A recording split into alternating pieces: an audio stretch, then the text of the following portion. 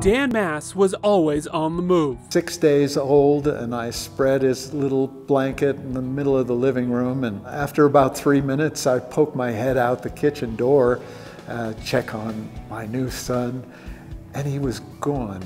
I get down on my hands and knees and I look under the coffee table, no. Under the sofa, no. Under the chair, under the dresser, he's not there. With that, I rushed out the screen door and practically tripped over him. He had crawled, pushed whatever across the room, pushed the screen door open, tumbled down 2 steps to the carpeted porch, and was laying down there on his back looking up at me. About 11 years later, his passion for people and running came together after hearing about Canadian Terry Fox, who had to stop a run across the country as his cancer returned. I did get his phone number, and I telephoned him in his hospital in British Columbia, and I put Danny on the phone with him. And when Danny got off the phone, I said, well, what did he say?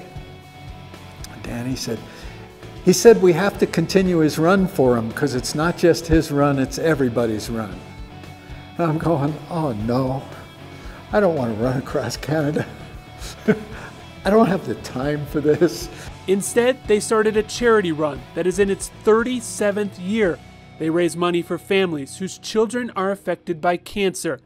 After Dan passed away in a car accident last August, the run was renamed. After Dan was killed a year ago, the students who run that activity today at the school voted to change the name, and it's now called the Danny Maas Memorial Cancer Run. What was most significant to me as a father was to give purpose that had an altruistic reason behind it for serious training and running. That philosophy led Dan to earn 12 All-American honors, 6 individual national championships, and 4 team national titles. 2 of those Adams State teams are already inducted into the RMAC Hall of Fame. It was a love affair from start to finish. He loved his teammates. He loved what he was doing. He loved Alamosa. He loved his coaches. It was just joy.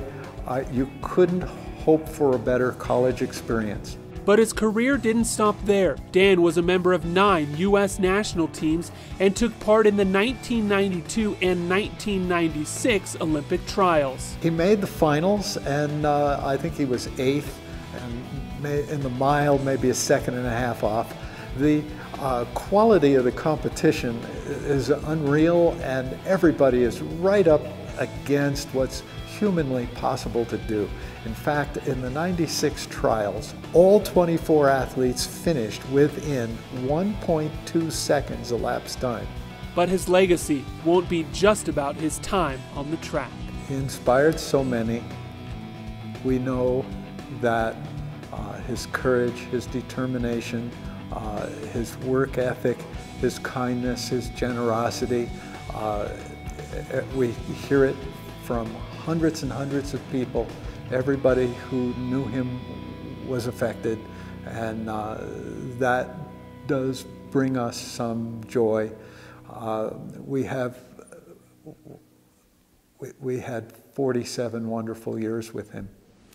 If you could say something to him now, what would it be? I love you. Dan Maas, RMAC Hall of Fame class of 2017.